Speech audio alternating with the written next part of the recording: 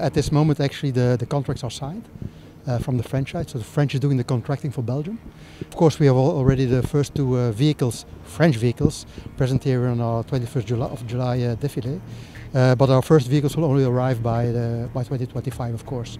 It's the same for the Jaguar, where the first vehicles are planned for the French Armée de Terre in 2023. Those vehicles also will only arrive by 2026, 2027 in Belgium. And so we're ready, actually. We have already 3 people working in the French Army staff, and we're working together on doctrine, on the development of the capabilities, and on exercising together, because we will have the first common exercise called Celtic Uprise in September, 25th of September.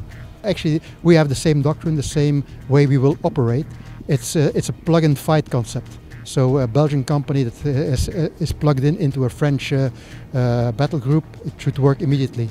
And reversely also, a French company that's plugged into a Belgian battle group, it should work immediately. So the difference should be minimal.